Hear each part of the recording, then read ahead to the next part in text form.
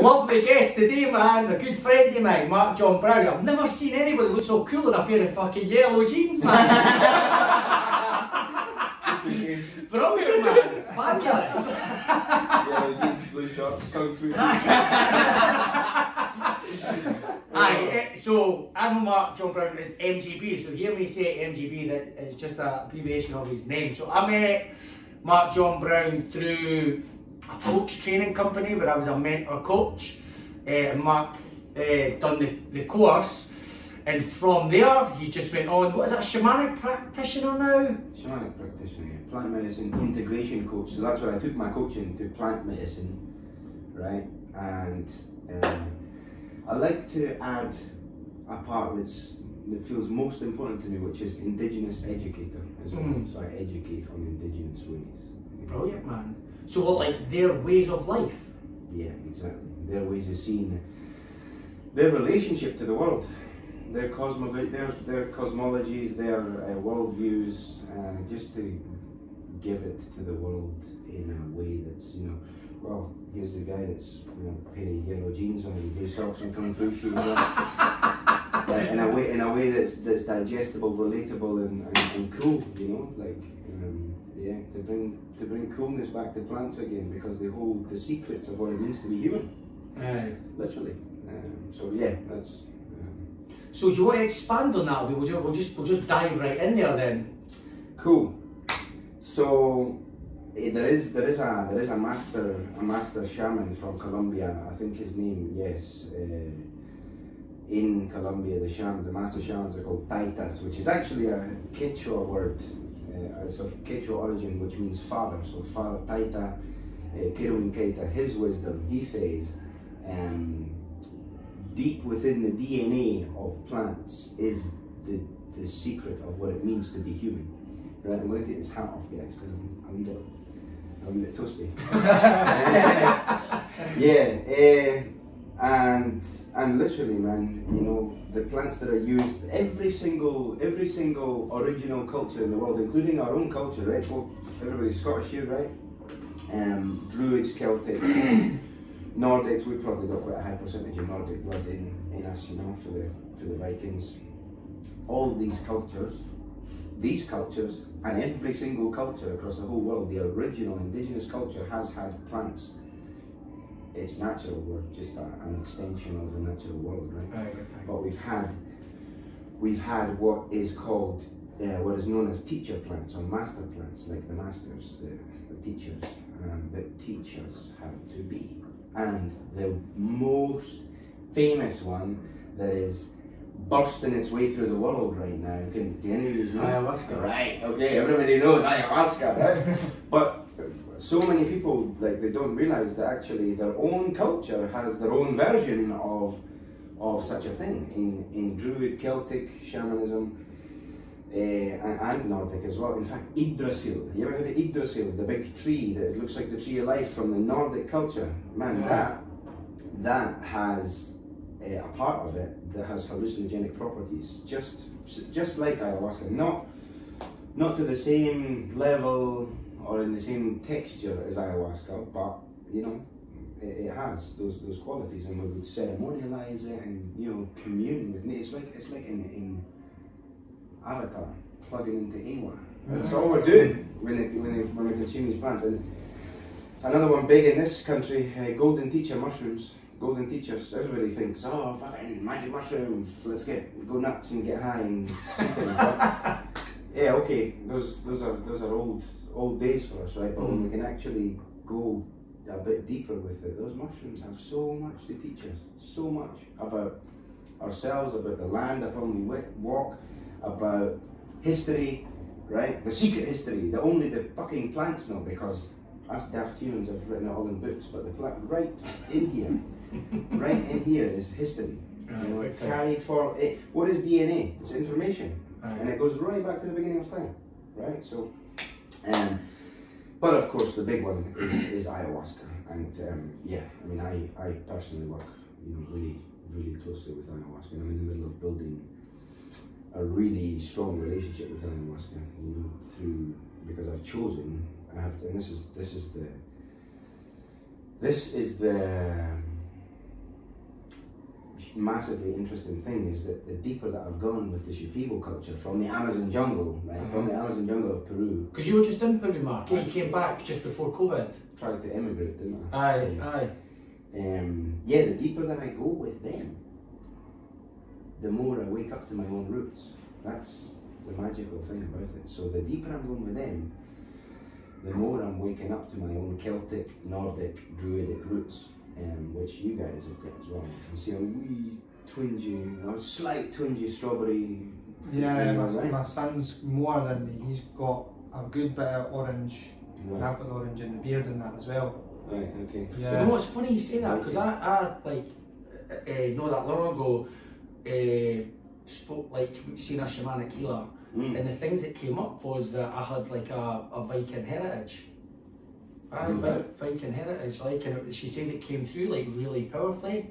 I was like some like leader there, some Viking thing and something like that, and I had like in a past life I had to go out to sea, but part of me wanted to stay at home, but I was obligated to go out to like sea and fight, and then I died, and she was saying all this, and I was like, Jesus, God, You died out there? Aye, like it was amazing. There is a man called Brian Weiss. He is essentially, he's the pioneer of past life regression in the modern world, right? He's like the guy that brought it to the modern world, right?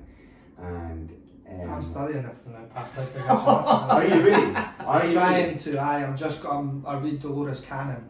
Okay. But Brian Weiss, I just literally got put on to Brian Weiss. Is it Weiss? Weiss.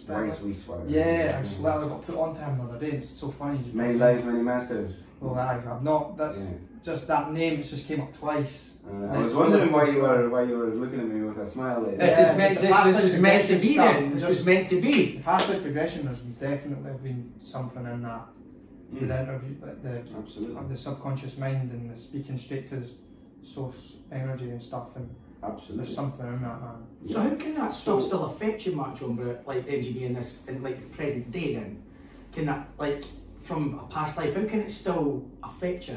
Because it does, eh? Yeah, absolutely, man. Aye. Absolutely. I mean, first of all, what I was going to say to you is he teaches that, like killer whales or like whales, or like dolphins, souls travel in pods through time. Right, so it's very likely that we are a pod of souls, right? Very likely. In fact, I'm almost convinced of that, right? I'm almost convinced of that. Like everybody that you come across in life, you're supposed to come across, and it's because they're part of your pod of souls, basically, right? So now, what I was going to say to you on the whole Viking front is, I've done past life regression on myself. Like, just, I'm sure you know how it was done with the drum and the rattles, right?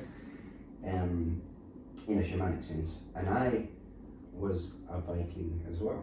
So, oh really? And I died crossing the North Sea somewhere. Before finding the sea. Oh God! Bloody hell, man! Yeah. So you know, maybe we shared that life together. But that's the funny thing, you know, like, and of course, like science, or the science that we know, you know, the science of tomorrow will probably accept this openly. But the science of today finds it difficult to digest this stuff, right? But to answer your question, man, like, yeah, we just like when we get beaten as a child, for example, that causes a lot of trauma. That causes a lot of real distortion in the nervous system, and you know, we can find ourselves always on the defensive, or like if somebody makes a loud noise near us. That you know, we get a fright. That's trauma acting out in our everyday life, right? And that's in the memory of our body. That's primarily in the memory of our body, right? But past life stuff, if it's not resolved through the karmic cycles, affects us in the exact same way, right? So there are people who have tried every method under the sun to, you know, lose weight and not be obese. And they haven't managed, right? Until they found past life regression, which I'm sure you're going to be studying sometime. I hope I can lose some weight. Tell me about COVID times. COVID times. Yeah, so And they do like a past life regression and learn that, for example, they've died of hunger in a past life, and so that's why in this life they are really obese. And then the minute that they do past life therapy to go back into that life and heal that, man, they lose weight. Mental, eh? Yeah. And it just like, so that initial thing that comes to me there is just that then, so it just shows you like that your physical body is just a front there, eh? It's just like, it's just like your flesh and that is just like some sort of meat suit. For your soul to progress or learn lessons or whatever it is, and it's like, it's fascinating. Mm-hmm. Right, so we'll come back to this, right? Cool. Definitely. But Mark, I think, so how did you get into all this then? Because I know when you were younger you went away travelling, and so how did you get into all this? Where did you start off? Was it like when you were a teenager, 20s, or? 19 years old, yeah. Age 11. Really? Age 11, I was in my back garden kicking a football against a wall, as you do, age 11. And this little tan guy comes up to me, right? He doesn't speak much English, but he comes, he's like, play? Yeah, let's play, you know, we started playing. Man, 6 months later, that guy who was from Argentina, he became my best mate. 6 months later, he was speaking completely fluent English with my accent, just like a Scotsman. We became best pals. I then call this, you know, if this isn't destiny, tell me what is, right? Age 14, I met in my registration class at high school a guy from Paraguay. So I took this Paraguayan from school to my home neighborhood to introduce him to this guy from Argentina after finding out that Paraguay and Argentina shared a border and spoke the same language. And I put those two together, and we became a trio of best friends growing up together. And I couldn't take it that I couldn't speak the language. So by the age of by the age of 15, I was speaking completely fluent Spanish, right? Oh, really? Yeah, by the age of 15. You knew that about me, yeah? No, I never knew that. Really? Never knew that. There we go. Because in more recent times, right, I've practiced for 6 years as an interpreter and translator, right? From 2012 until 2018, right? Right up to like December 2018, I practiced I actually did a couple of translations this year, just for, you know, bits and bobs to do. But that sparked my interest in South America, and I wanted to go to South America and just like really get in amongst it. Went to. It's alright. Give me the key. Continue talking. Continue talking. I'm just going to continue talking. It's fine. It's just. Sorry, calm down. I'm free. I'm here. All these kids. What's going on in there? Come in, man. Join. Yeah, we're just doing a podcast. Yeah. Thank you. Are you okay if I give you on Sunday? Aye. I've got no cash. Or give me your bank details. No, Are you doing that? Yeah, aye. Can I stop it? Thingy and that, but I'll be alright. Yes. Are you Darryl? Yeah. I'm Anne. Oh, it's lovely to meet you. It's good to put a face to it. Yeah. I was starting to We'll get her on before Christmas. Yeah. Default. Good. Thank you so much. No for that. bother, Anne. What you doing? Your podcast? Yes. What are you chatting about today? Oh, deep stuff, man. Deep stuff, man. Are you talking about why you don't wear shoes? Just anymore? think, feet, plants, medicines, far corners of the universe. Oh, you've moved them. Aye, because obviously we're going to bring them back in. Oh God, good luck. Alright, we're going to bring them back I'm in. like the bane of my life. What did I choose this? I'll see you later. Have a lovely day. Cheers. See ya. Beautiful lady. Beautiful. So do we keep going? Yeah. Stop rolling. Aye, let's roll it, man. Aye. So went to uni, age 17. Here. 17. Still in that. Aye. Started to study. Actually, hold on. It was age 18. I was age 18.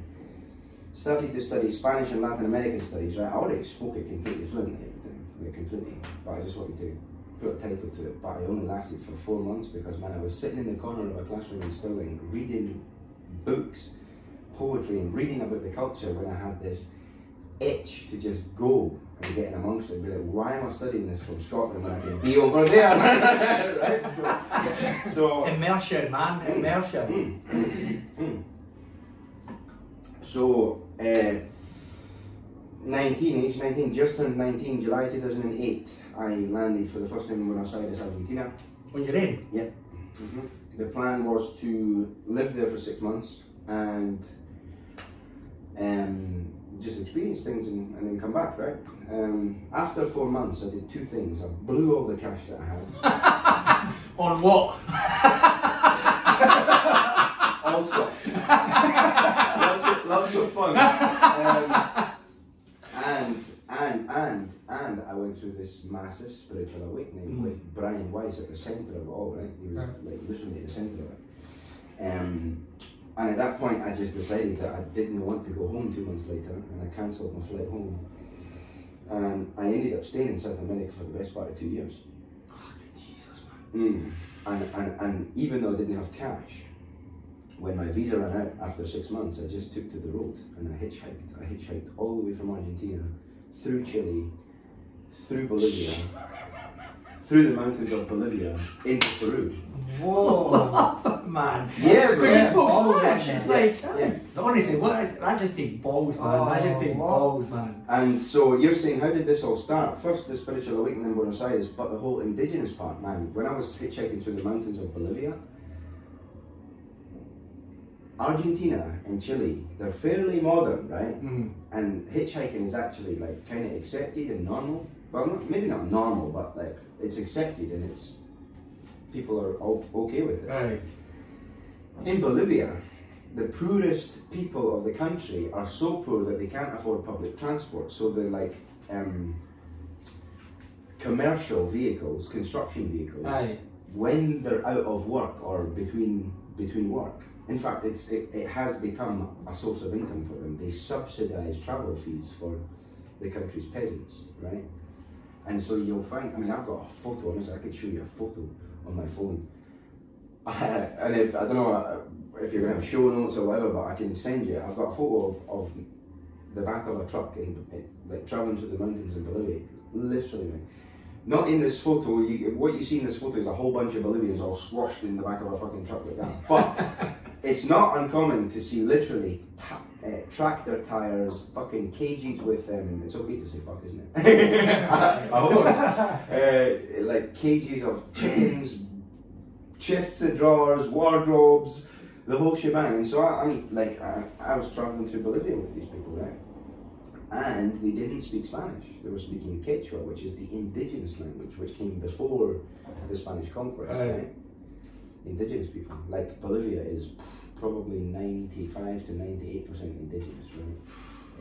Quechua and Aymara speakers, right? So, and this it just fascinated me. I was literally rubbing fucking shoulders with these people, you know, literally like in the pocket with them, breathing the same air as them, right up and close, you know.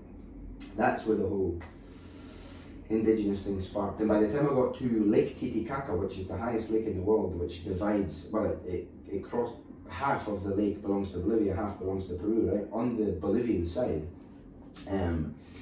I did my first San Pedro ceremony, right? Which is, you drink it as well, like ayahuasca, but it's a cactus and you make it into a juice. So I cooked it on a campfire there and I took it on the edge of Lake Titicaca, and that was my first experience. That was my first plant medicine experience. I mean, I had a silly experience with Salvia divinorum, which is from the desert of Mexico. I had a really silly experience with that when I was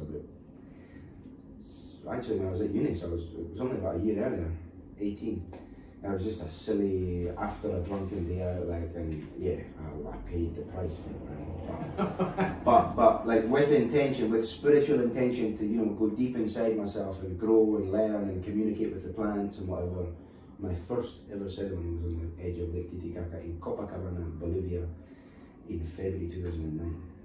Yeah, man. Can I ask what? So, what was the spiritual awakening? I can organise you a session with that very person if you want, but it would have to have me in the middle of it interpreting because she doesn't speak English. No, but I mean the one when you were in Buenos Aires. Buenos Aires. This is her. So she's a. Oh, amazing. She's basically like a white witch. Like she's a clairvoyant. So she looks at you, and as soon as she looks at you, she just gets all these downloads from the universe about you, all your like 6 past lives. She'll tell you if you've got a Viking background as well. Your future as well. I mean, she predicted my marriage to my wife, right? She was like, this is what she said. And it's funny, man, now that I think back on it. Sorry, I just want to bring this round a wee bit and get you in more. Cool. Get my fat belly in the top. I'm trying to hide it. It's mad because when I was living in Buenos Aires, right, I was out there like doing volunteer work in the poor areas of the city. Buenos Aires is bigger than Italy, by the way. Like it's a city, but it's bigger than Italy. So just to give you an idea, I was out in the pockets, you know, the poorest pockets of Buenos Aires, just doing volunteer work. And in the middle of doing that, I was coming face to face with this race of women that I'd never really come into contact with before, and I found them ridiculously attractive. And I didn't realise that these women, they're actually indigenous, right? They're the indigenous race of those lands. I didn't realise it at the time, but then this white witch, this clairvoyant, she said, I can see that you're going to get married really young, maybe. And because she can't actually see ages in specifics, she just sees notion of time, if you know what I mean. Like she doesn't see specifics. So she was like maybe 21, 22, you're going to get married, and the person that you're going to get married to, she's very indigenous, because I see that you love the indigenous race of women. Lo and behold, man, like literally.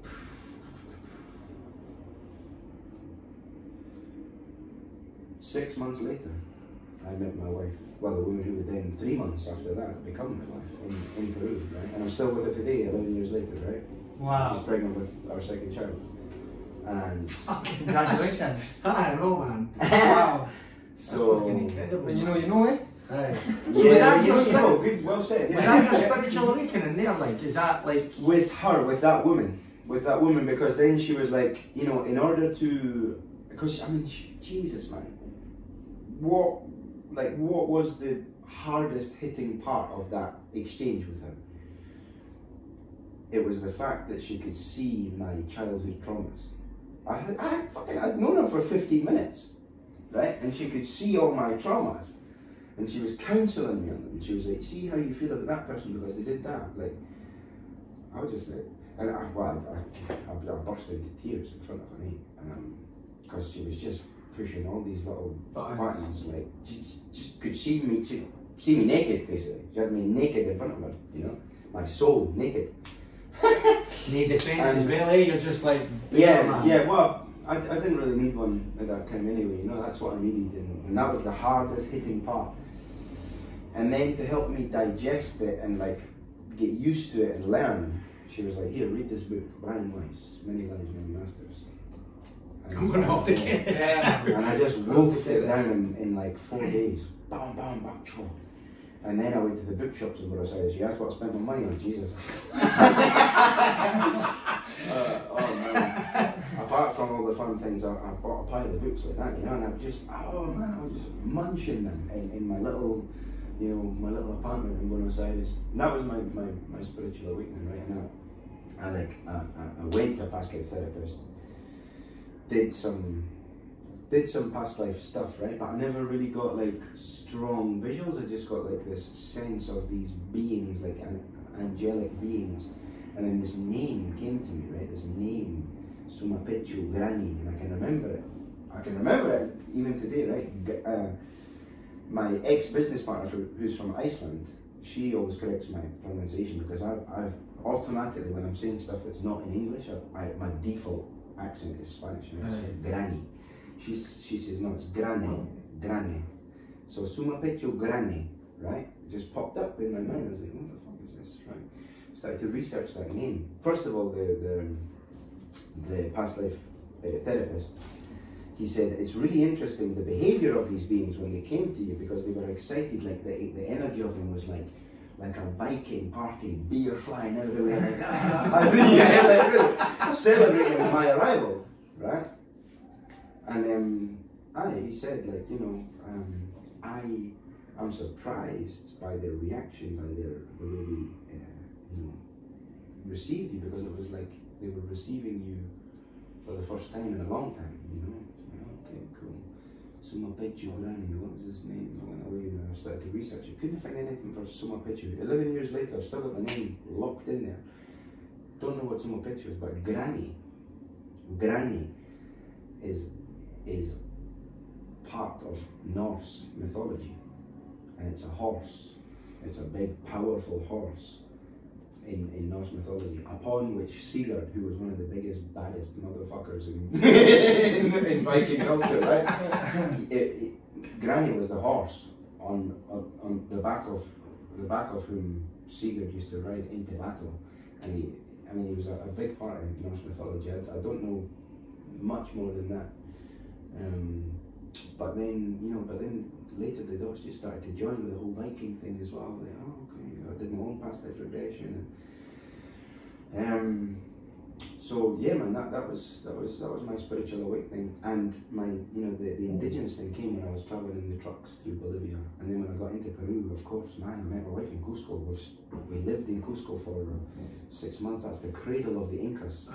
It's like a village. It's like a town in the middle of the mountains. In the middle of the mountains, in a valley. Yeah, and that's the home of the Cusco. That's how they pronounce it. That's the home of the Incas.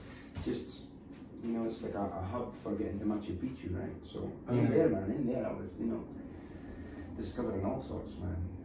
The salmerio, you know, all the plants, all the shamanic practices, and I was just going to the markets, like just really curious, going to the markets and saying, what's this? What's that? What does this do?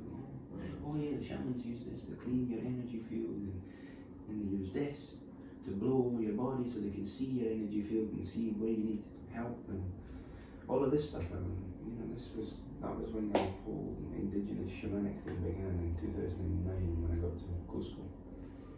And then of course when I came here, 2010,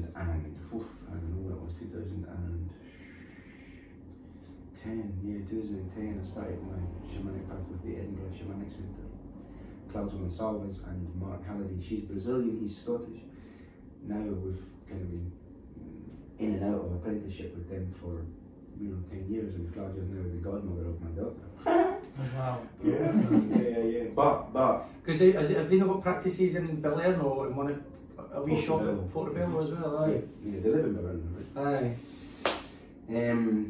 And then obviously in December 2019, that's when I made the decision, finally, after having been working with plant medicine since 2009, I made the decision finally to just take it a step deeper with the Shipibo tribe down in the Amazon jungle. So since December 2019 that I've been doing that. I've been drinking ayahuasca. I've been drinking since 2011.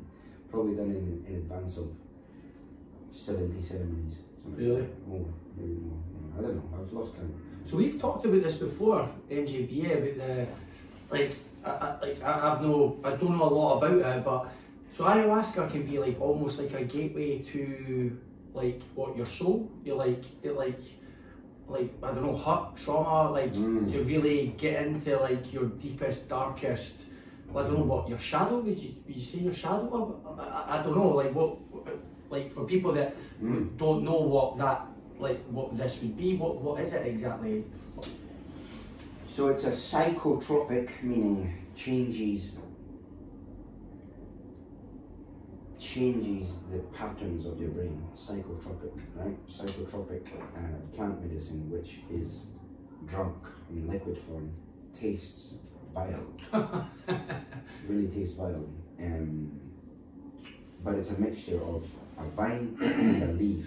cooked over about 3 days, with lots of prayer and lots of intention and lots of blessings, and you know, really piled into it, and then you drink it in a ceremonial environment, and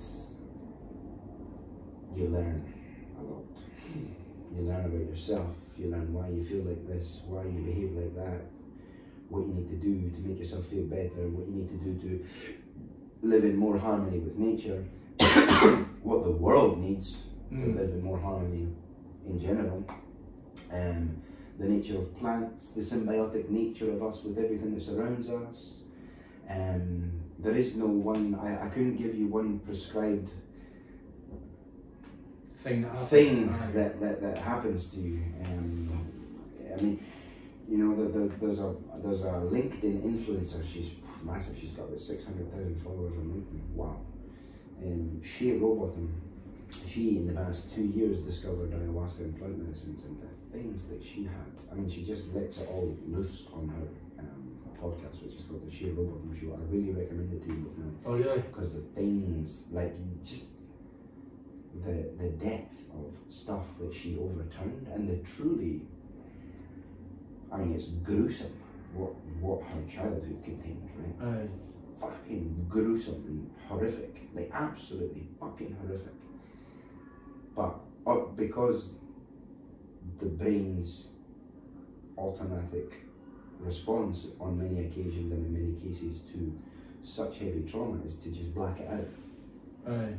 She was unaware, but she could feel these patterns inside herself of like self-sabotage and like damaging relationship dynamics, and the biggest one of them all, like a ridiculously unhealthy relationship to sex, that's her biggest thing of it all. And I'm cool talking about this because she's got it on her podcast and she's just like free, open, free with it, right? And yeah, the things that overturned for her, man. And ayahuasca helped her explore that deeper and where it all brought came it from. to her awareness, first and foremost.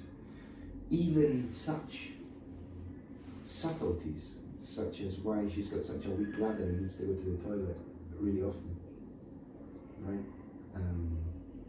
God. Yeah. Yeah. And I take it, each experience is completely different to whatever life you've lived. Yeah, absolutely. I mean, I did a couple of ceremonies recently, right? And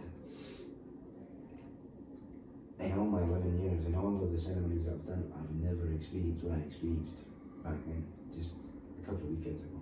Really? Never. It was just a total cathartic release for me. Yeah. I mean, normally, right, because I have a really good connection with the plant, right? And this is for anybody that works with me, this is my core teaching, right? Is you're connecting with a plant. You're connecting with the spirit of a plant. That spirit, that plant spirit, knows and understands you, knows and understands the world. Right? That's my core teaching for everybody. I've got a good connection with the plant, right? So normally I just a wee 30ml cup, whatever. I can go a whole night with that, right? But this night, I must have had about, in total, well, let's say 3 60ml doses, or 50 to 60ml doses, 3 in one night. So I had like 150 mils or more, or 180 mils in one night, right? In one night. I wonder what made you take that much. Hard. Hard. It was hard. But here's the thing. Took the first cup, no problem. Like, I'm learning the lessons, and it was all about relationships and friendships, and then when it was time for my second cup, couldn't fucking deal with it. Could not deal with it. Like, I felt like I was trying to climb a cliff naked, you know, like, couldn't deal with it. I took the cup, my hand was shaking, just like, oh God.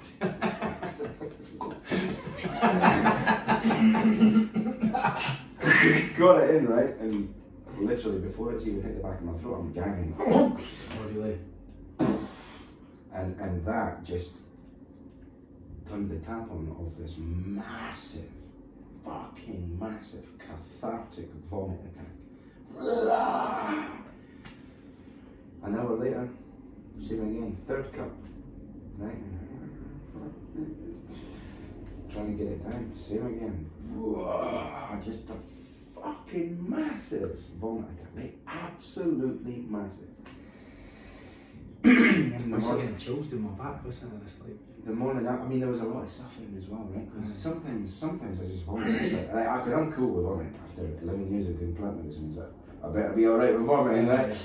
I'm totally cool with vomiting, but like, and sometimes I can vomit and not really suffer that much and just like accept the release and whatever. But this time there was a lot of whimpering and whining, and my mouth was shaking. It was like really suffering it, man, you know, like crying and just feeling the pain that I was releasing, right? I was fucking releasing a lot of pain. And then getting ready to go into my second night, I'm like, holy fuck, what happened to me last night has never happened to me in all of my 11 years doing this. That was brutal last night. And she, with the plan, she was like, yep, never experienced this in 11 years doing it, but you know what? It's because it's exactly what you need right now. And you know what? You're going to get exactly the same tonight. Inch by inch, detail by detail, moment by moment, second by second. You're getting exactly what you got last night. Because this is cleansing. You're releasing ancestral shit, you're releasing family shit, you're releasing, you know, it all. Deepest cleanse. And you know what? I went into the second night, inch by inch. First cup down. Lessons learned, relationships, friendships, ancestry, lineage, the whole shebang, family, of course, the baby coming, all this stuff was just like, I was just learning all these lessons of where to put my energy, how to manage my energy. And does that just come to you in like your mind, or you feel it in your body, your soul? Or? She shows you in visions, right? And sometimes animal spirits will come, like for example, I had this, and in that moment, in this moment when I had this vision, I was thinking, I think once the energies of my life settle, I'm going to start drawing my visions, because these are fucking out of this world, man. Like, but I had this puffin head with like an eagle's body, right? Just coming, just being in my space, right? And the lesson that it was teaching me is like, you've got the head of a puffin right now, the puffin being monogamous, committed, family, excellent parent, right? With the body of a fucking eagle that is protective, knows where to hunt, what to hunt, when to hunt, what food to bring, right? Takes no shit from anybody and fucking dominates the skies, right? That's what came through for me in that second journey. But then, again, second cup, couldn't fucking deal with it. And again, boom, cathartic, massive vomit release. Vomit, fucking, just really cathartic. An hour later, third cup, again, in the morning, before 11 AM, I've been to the toilet to have a shit 6 times. 6 times, not diarrhea, just like big shit. 6 times, man. 6 times. So that weekend was a massive release, and I've come out of that, sorry man. Alright. I've come out of that, the biggest fucking lesson that I learned in that weekend of ceremonies just recently was all about relationships, and how it is literally an act of service for us to speak our truth. And when there is tension in a relationship and something that really doesn't make us feel good, we need to fucking speak it and address it there and then, from our place of center and our place of power. And if the other person can deal with that, then you've spoken your truth and you've done it from your center. You know, if they can't deal with it, it's not your problem, it's their problem. And that's the biggest lesson I came out with. And guess what, man? Just this morning, I opened an email from a friend who I decided to address things with, and she's basically just ending the relationship. It's just like, I'm Mark. And so even when you talk about relationships with that, you're not even just talking about like boyfriend, girlfriend, you're talking about like any relationship that you have, eh? You're like, you need to say and speak and like how it is and stuff like that, and that, it's just, that's fascinating, man. So see the sickness, was that like just an emotional release? Is that like the sickness was emotion that you had to get rid of out of your body? I could feel, I mean, there was so much me, you know, it literally must have went on for about, and I know it doesn't sound that long, but like it must have gone on for about 10 minutes, like just non-stop. That's a long time to just be vomiting and do nothing. A long time to be going to the toilet for, and a long time to be getting, like, to be sick. It's like, where's all that fluid coming from? You know? Yeah. So. Yeah, energy, man. Yeah. Energy. So I knew, like, to answer your question, I knew that I was releasing just all the energy that doesn't serve me anymore, man. Like a snake shedding its skin. That's the purpose of ayahuasca. It helps us shed our skin. And I knew as I'm fucking head in a bucket, like, ugh, and going through me was this notion of what my ancestors have passed down to me that is toxic. I'm now releasing it into this bucket. Like, take it back. I'm sending it back with all of this moment. You know, all the toxic shit, all the fucking toxic masculinity, all the family fucking, all the shit that we live with, right? That we face. It stops with us now. It stops with us. We're here to turn it all around. That's right. Do you have children? 3, well, 2. I'll soon to be 3. Yeah, so November. Oh, nice. Yeah. Congrats. November 2. So I have 2 now. Ollie, 8 boy, and Ray, daughter. Right. Okay. So I mean, as a dad, you know, it's your mission to bring your kids up in a way that, you know, doesn't allow the toxicity of your parents and your grandparents to carry forward. Right? Yeah. And it doesn't mean that they're all toxic wankers, right? Something It just means that you have mind toxicity. Yeah, of course. And there's, you know, they're not arseholes, wankers or whatever, but they have toxicity, you know, and we don't want that toxicity for our kids, you know.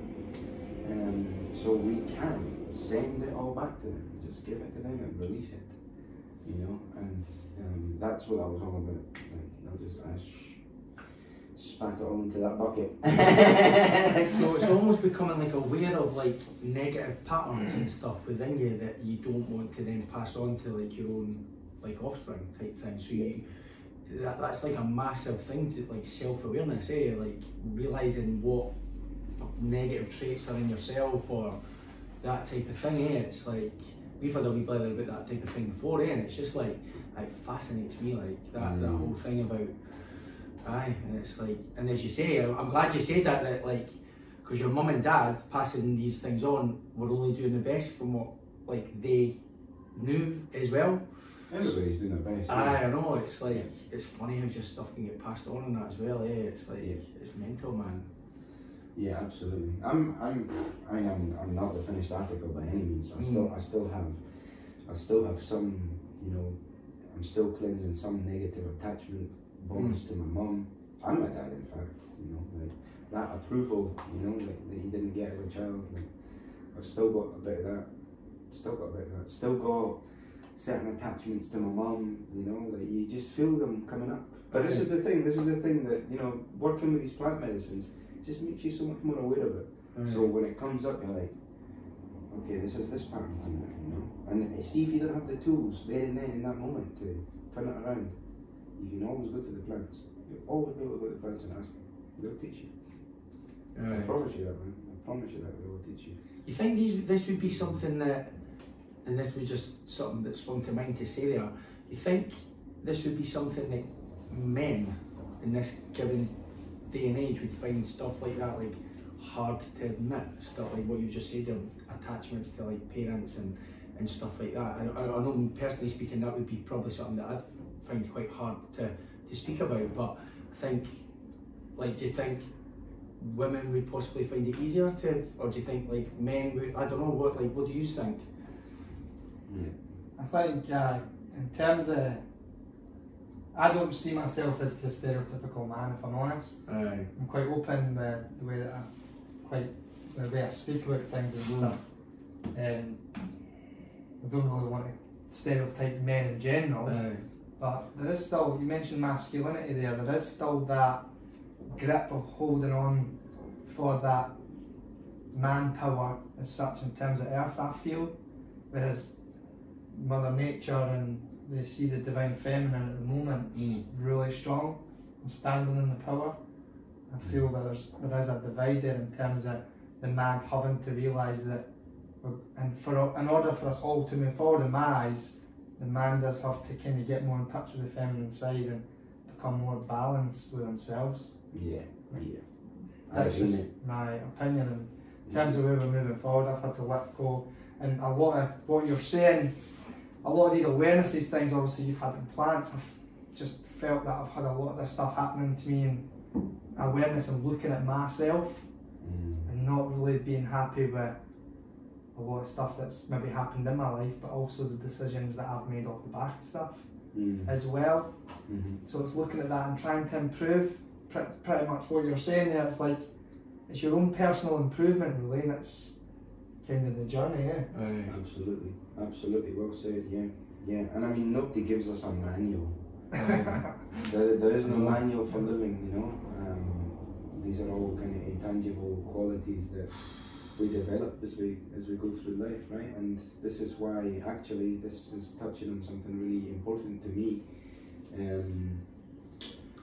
You know, next year I'm going to be doing a master's in anthropology, right? Yes. To be honest, see when you told me that, I was like, I just fucking suits. When you told me that you were doing that, I was like, I just couldn't think of a better thing for you to do, like a master's in anthropology. I was just like, it just suits, Ken. It suits you like that. It just does, man. Because I remember, like when I studied, I actually took a like kind of when you do a degree, you get your main block and you can choose other subjects. I remember I was like, what's this social anthropology? And like I went and took it and I was like fascinated by it, man. It was just what like, is it? I don't even know what I just remember this lecturer, this Greek lecturer at Edinburgh University, and my mate at uni, Carrie Ann, she just used to she used to fancy him wrong because he could just like talk, but he just had this story about how he like for his thesis he went somewhere in South America, I think it was like Costa Rica or something, and they practiced like they didn't believe that like people died, and it was fucking fun. What was his name? Theodorus. I can't mind, honestly. He was just honestly. I sat and just listened to him because he was just like, I didn't even care what he's saying, but it's just the way he spoke about it was just like so passionate in that, and he was going on about these tribes. I think it was Costa Rica, it might have been somewhere else, and just about their local custom. Like it's just the anthropology. It's like local custom and really immersing into like just different tribes and people around the world and how their practices are just so different from us in the West and stuff. Yeah, and it's like, but we can learn a lot from them, you know. Big time, man. When it comes to connecting with these, when it comes to connecting with nature or relationship to the world, right? Anthropo means human, so the ology, humanology, right? Like the science of or the study of human culture. But the difference between ethnography, because ethno is also of culture, of people. The difference between, or as far as I see anyway, the difference between ethnography and anthropology. Ethnography is a kind of structured study of and laying out of the culture as it is. Whereas anthropology is that with a view to what we can learn from them to adapt it to our modern existence, right? So it's like looking at the potential that these cultures hold for us, right? But on that, what I was saying is something that is missing for us, right? And I think I will probably go into this in my anthropology master's now, is rites of passage. Oh man, fascinating. It's a big one. It's a big one. You know? For any age, any person? Yeah, everybody. Even at 40, 50-year-old. You know? What is a rite of passage? It is the passing from one stage or era or epoch of life into another, in a conscious, declared way, whether that declaration be voiced, reading from a book, or your own writing, or whether it be through a physical act. And there are so many fucking rites of passage. A big one is the vision quest in the North American traditions. Actually, in South America as well, they do vision quests, but you're essentially not eating, not drinking anything for 4 days, going out into nature, essentially almost naked, and just sitting in nature, asking for insight. Yeah. Facing all your fears. That's to take people from teenage years to adulthood. They become men by doing this. Right? You know, communing with nature. And facing all the fears. Imagine just going like literally almost naked in the middle of nature with no food, no drink. You just like 4 days. Yeah. And just asking for insight, connection, right? Fuck, you might get eaten by a bear, or you're like, what's that moving over there? Fuck! All of that stuff. Facing all those fears and cultivating that relationship with whatever you believe it is, the world, spirit, the universe, to just cultivate that fucking rock solid faith that you are fine. That was I was going back to masculinity. Like we are all, in this society, we don't have that. We don't have those reference points. We don't have those definitions in our culture. Which is why so many of us are lost, literally fucking lost, and we're still. And you know what? My dad might watch this, might not. I don't know, but. My dad's a great example. Fucking fantastic example, actually. Perfect, inch perfect. He's like 73-year-old, but he's just never, him and his group of mates, they still meet it's still their culture to just meet together, guzzle pints of lager, go on group holidays together, like fly to wherever in Spain, and just take their culture from here to there and do the same over there as what they do over here, just in a different country. Right? Get plastered, like they're 60, 70-year-old, and get wee silly tattoos on their earlobes, or whilst they're out drunk. Right? This is like, it's boy culture. It's boy culture, and yeah, it's rife here as well, right?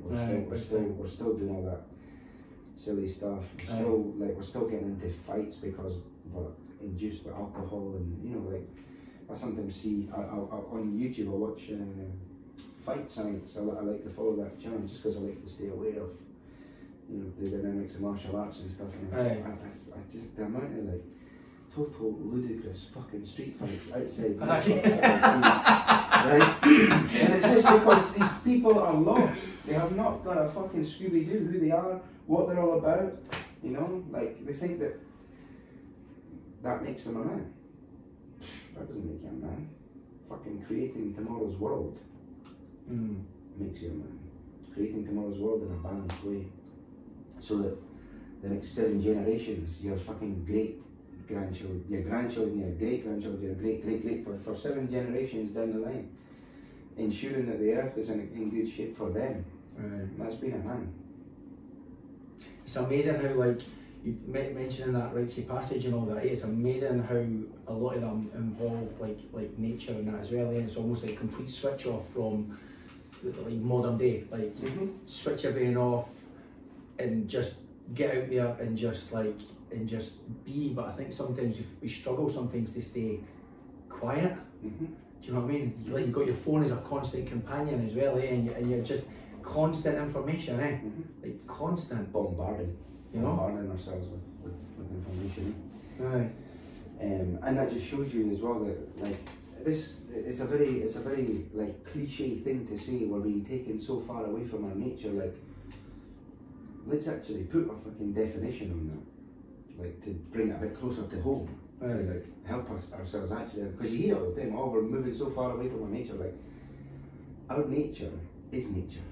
Our nature is having a relationship with the plants. Our nature is communing with nature, with the natural world, with the animals, with the plants, right? And we're at that in itself, connecting with plants, having our hands in the earth, planting plants, working with nature.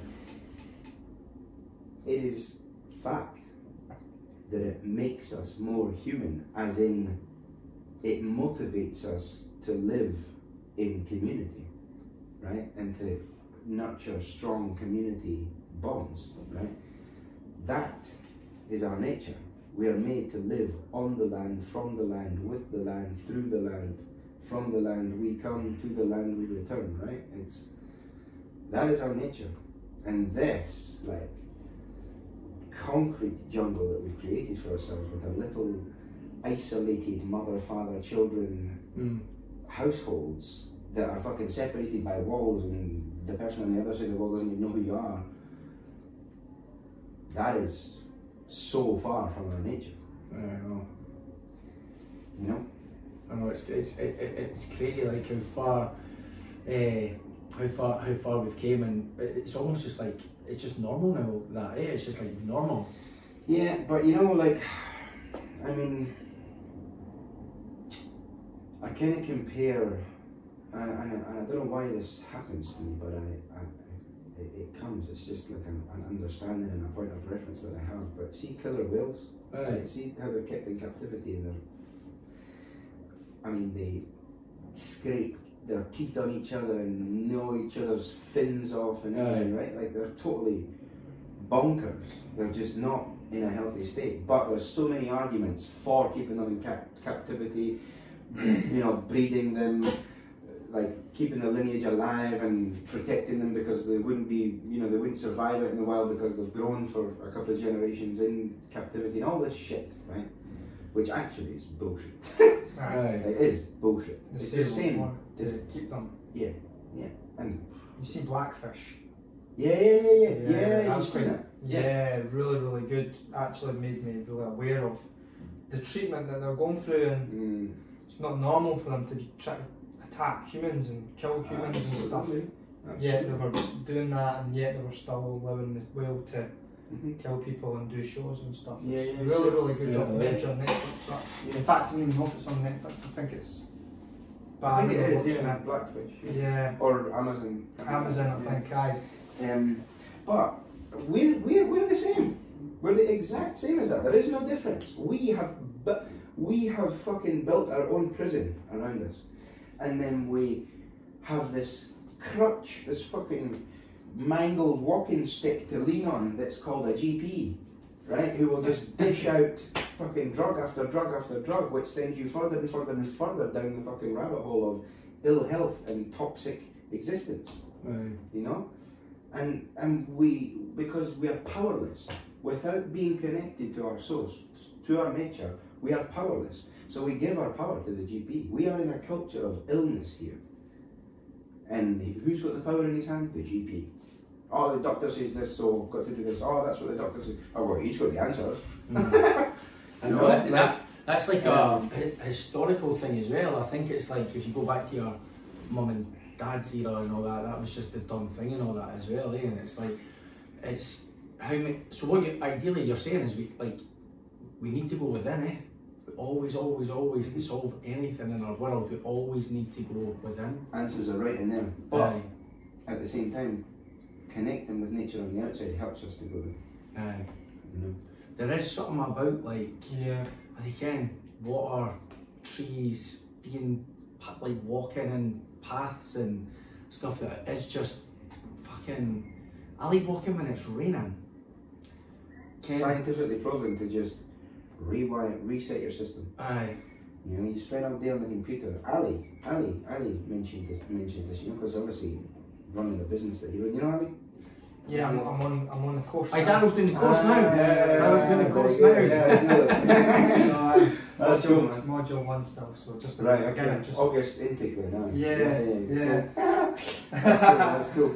But Ali says that, right? He spends a lot of time on the computer, and I get this as well, because I spend a lot of time on the computer. Like, when I'm all day, like, just locked in that computer, I feel tense, I feel neurotic, like my mind is just going, I can't settle, I can't relax. Aye.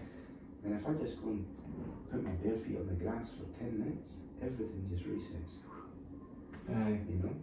And it's scientifically proven. It just balances our nervous system. So these people that are working out in the countryside with their hands in the earth all day, just have a look at their lives and their capacity to be present, make decisions in a balanced way, in an empowered way. I'm not saying that everybody out there working on farms is the perfect example of a human being, right?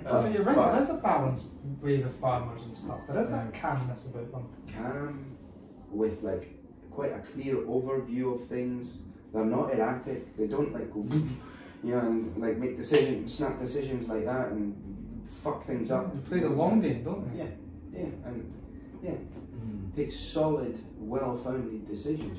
In generalizing. Obviously, there are fucked up farmers as well. And, of course, right? Because we come from this world, and there's, agriculture in itself is the domestication of nature, right? Which, in a way, that's a whole debatable thing as well. But we'll get a part two. We'll get yeah, absolutely. Tackle agriculture and hunter-gatherer. What's your plans now then? What are you? Where do you see yourself going? In 3 or 4 years, I reckon I'm going to be a doctor of ethnobotany or anthropology. Probably ethnobotany. Why ethnobotany? Because the core thing that moves me with anybody that crosses my path, anybody that comes into an ayahuasca ceremony with me, anybody that comes into contact with me, the core fucking thing that I'm talking and that I want people to understand is how to connect with the spirit of plants. So if I think forward, I know that I'm going to be a doctor in 3 or 4 years. That's for sure. Mark my words. Put the date on that. I'll obviously have a master's degree in 2 years. In 3 years, I'll probably have a doctorate, if not maximum 4 years. So in 3 to 4 years, I will be a doctor of either anthropology or ethnobotany, but I am thinking it's going to be ethnobotany. Botany meaning plants, ethno meaning people, so the relationship between people and plants. Ethnobotany. I think that's where I'm going to go. But sounds fascinating, man. But why? What is it that so in the background here I'm building an academy. It's called the Jungle Wisdom Academy. The doorway for everybody is language. So I'm teaching people Spanish, right? Of course, I have the capacity to do that. I speak it perfectly. In fact, everybody in the Spanish-speaking world does not believe me that I'm not a native Spanish speaker. Oh, really? Yeah. Not one person thinks I'm, because my Spanish, without blowing my own trumpet or whatever, but my Spanish is perfect. Accent, pronunciation, everything, like completely bilingual. So that's the doorway, Spanish language.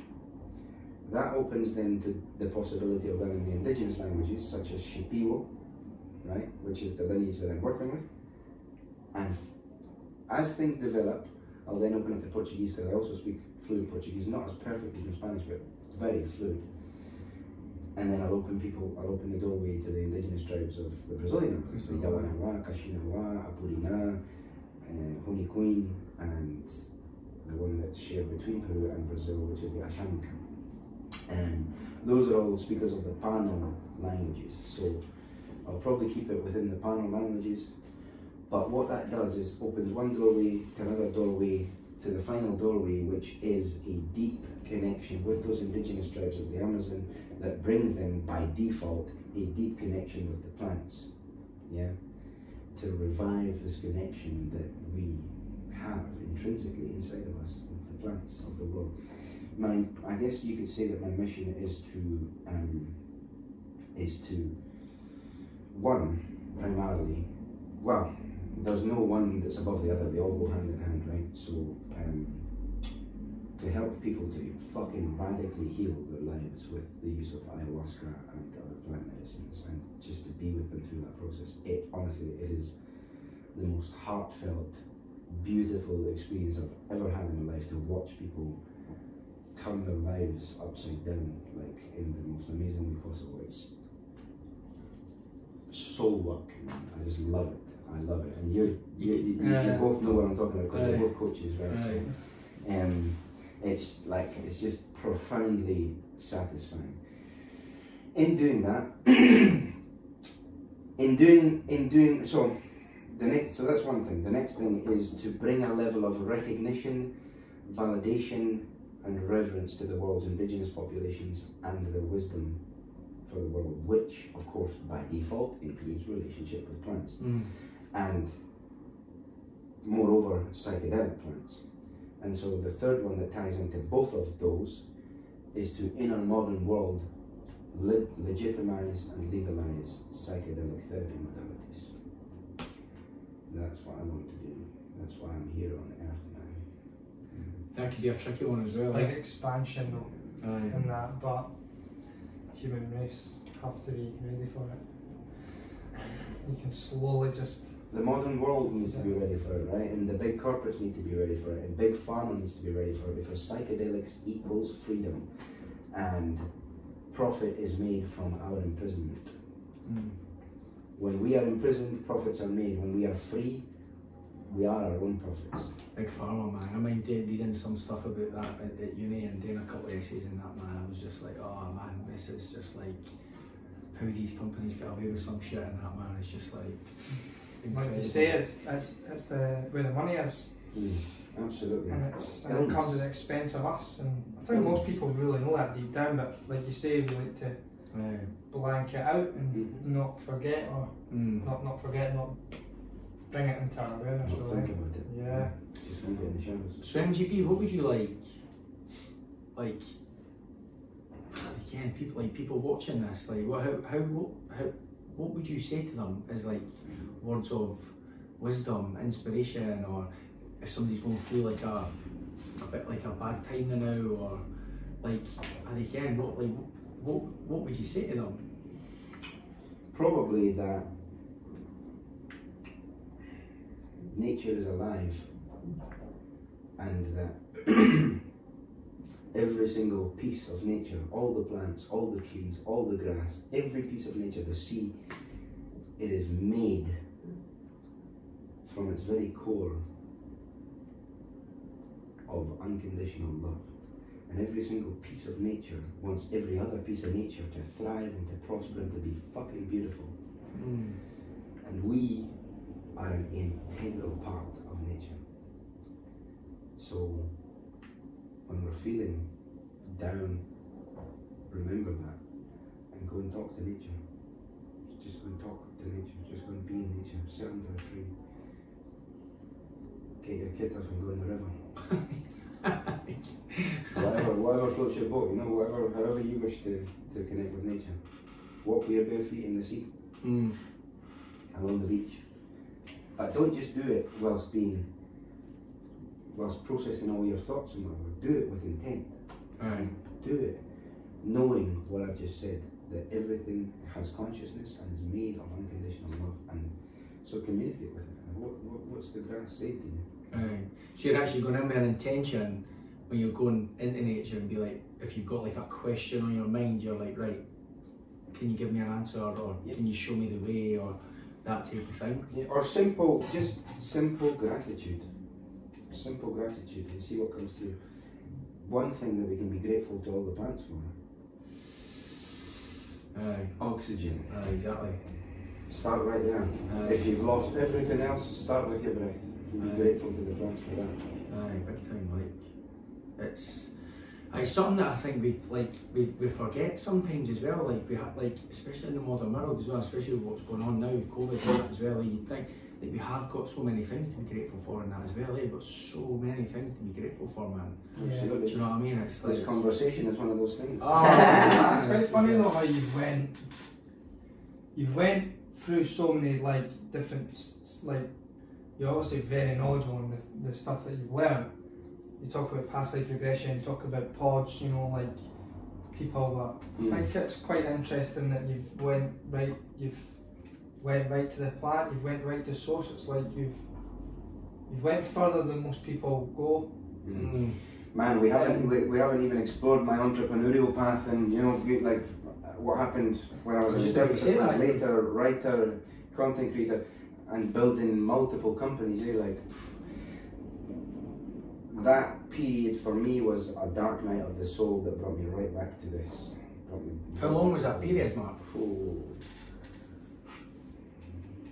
6 years. 6 years. 5, 6 years. Dark nights of the soul are something that fascinate me, like something that like really fascinate me. Like they're just like, it's almost like they're essential to growth. Yeah, They're you just can't, like you can't have the light essential. without the dark. You can't. I mean, I think it was a post on Facebook I seen for you once, and you were like, growth equals like the tightest, putting up the biggest, tightest condoms over your body and like struggling to get out of it or something. That's what I do every day.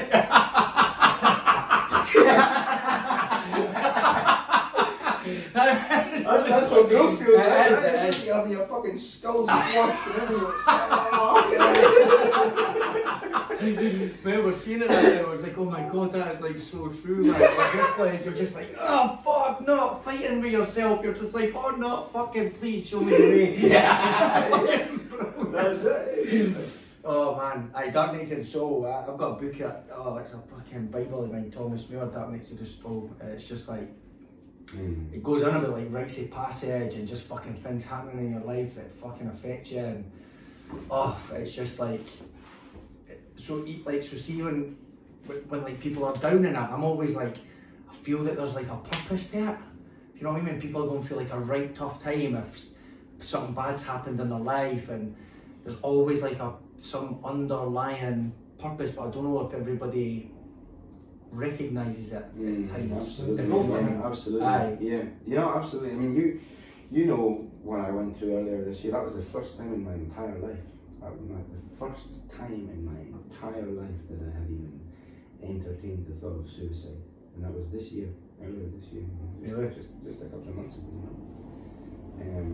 And there are moments, well, when you get that deep into the darkness, it can be difficult to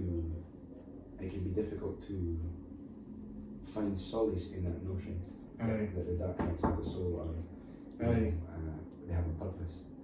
But once you're through the in fact, that just being reminded of that can really help, man. Can really help. But this is the path that we lead, man. I speak to my maestro. Every person who chooses the path of shamanism, they have to go a bit fucking scatting, a bit bonkers at one point, and depending on who you're working with, where you're working, what plants you're working with, or whatever, though that can come round at any time. They're just energies, right? They're just energies, and that came my way just 2 months ago, 3 months ago. And how did you get to a certain point where you were kind of like, right, I feel that I'm moving past that? Absolutely, yeah. But when you're in there, it's like it's difficult to see that way out. It's difficult to see. It's really difficult to see. Oh, you had the ceremonies. Is it the ceremony this year? You just had a couple of weeks ago. A couple of weeks ago, but then I had one in June, and it was off the back end of doing that ceremony in June that I went, whoa, to a really dark place. But all for the purpose of discovery and healing, right? Yeah. And there's no coincidence that this one just 2 weeks ago was the biggest release of my entire life. Because being down there, processed it all, now come back up, fucking get rid of it all. Right. And yeah, so that's exactly and of course, because I'm fully ready to facilitate now, hold my own ceremonies and whatever. Of course, for the public, for the purposes of the public eye, I will only be doing that in Peru, where it's legal. But yeah, I'm ready to, do my own ceremonies and everything. Oh, amazing, man! What a journey so far, eh? What a journey so far, man! It's like fucking. It's just. It's just like I'm just like, ever since I met you, I've just been like fascinated by you, man. I just think it's the journey's just been fucking incredible, man. It's like, it's still like so long, like there's a long way to go as well. As again, it's like you've achieved so much as well in such a short space of time, eh? It's like, I've never even got into the corporate and all that as well, eh? And all that, like, fucking hell, man. Episode 2 to It's like, yeah. Are you staying here? Are you going to keep staying here then? Until May or June next year, then I move to Kent to start my masters in September. But when I do my masters and when I do the doctorate, I'm going to be back and forth to and from the Amazon jungle. Right. Okay. I need to go and plug into AWA. You know, I need to plug in and be with my maestro, work with the plants and whatever. But yeah, I'll be here until May, June. So fucking fascinating, man. It's just fascinating. I think the Amazon jungle on its own, like you've got a good relationship there, but just thinking about it, eh? Maybe we could get an all areas out like, in the Amazon jungle. follows MGB into the Amazon, man. That would be like a documentary, man. Documentary. Why not? Part of what I'm going to be doing anyway, like is documenting, film documenting what I'm doing for the purposes of anthropological study and whatever, right? So, you need some guinea pigs. Are you sure you know what you're signing up for? Keep the conversation going, guys. Yeah. You know, like, you never know. Exactly, man. It's like, well, like I could like carry, I could fucking just keep on talking, to be honest. Like, so we are glad here, because otherwise I'll just play the wrong. Like, I could sit here till about 10 o'clock tonight. I could like, I love good chat, man. I love good deep chat. Thanks so much for coming on, mate. Thanks so much. And yeah, we'll get a second part. Oh, MGB, man, it's been a fucking absolute pleasure, mate. Absolute fucking pleasure. All Areas Podcast, another Friday session done. Again, just to remind, have you ever seen anybody that looks so cool in a pair of yellow jeans? Fabulous, man. Right, have a nice weekend, folks, and we shall see you next week. Have a good weekend, guys. Thank you for tuning in. Yeah. Oh, and just a final one as well. Just wanted the All Areas guys. We just want to pay respects to Eva Arnott, who obviously a girl from Leith who passed away last week through cancer, and her journey, if anybody knew her and how positive she was right up to the end, was so inspiring. And I just wanted a wee special mention for her, and heart goes out to anybody who's been really affected by that. So cheers, guys. Yes, indeed.